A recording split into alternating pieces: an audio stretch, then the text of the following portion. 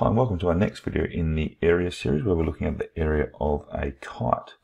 So a kite is an interesting shape. It's a quadrilateral with straight sides, and it basically has two pairs of equal adjacent sides. So you can actually see that these sides are adjacent, they're actually joining and they're equal, and these two are joining and they're equal.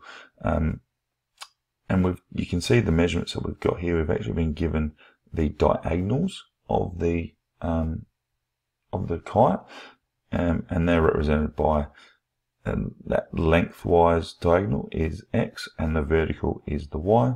So basically the area of the kite is half times the product of the length of the diagonal. So if we multiply the two diagonals, we divide that by 2.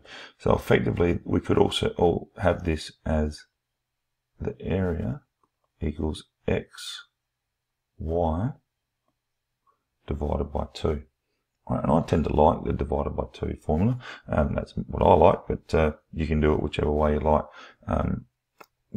But it comes out with the same answer. All right, so let's have a look at this example here, find the area of this kite.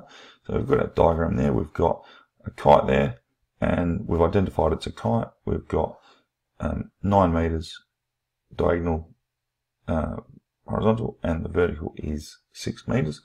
So our area for our formula equals x, y divided by 2.